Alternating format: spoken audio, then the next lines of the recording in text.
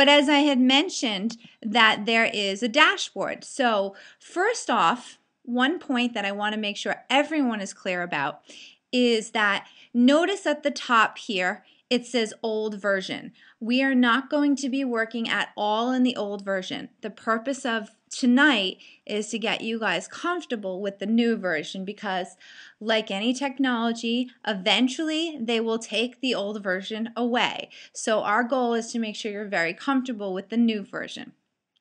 The dashboard is basically just to give you a quick way to come into your analytics, either daily, weekly, or monthly, whatever you're comfortable with, and just get a quick grab of the information that you think is important to your business. And that's going to vary for each and every one of you. So some of you may be more concerned with where your traffic is coming from. So this is, you can see here, there's like, and these are actually called widgets. So each one of these is a widget.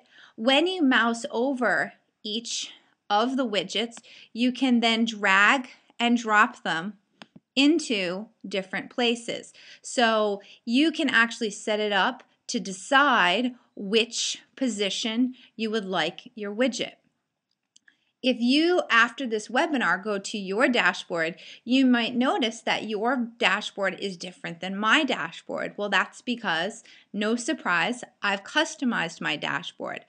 My dashboard also has, and yours does as well, the date range. So you can use your dashboard and set it up and say, okay, I want to look at my first 2 months of 2012.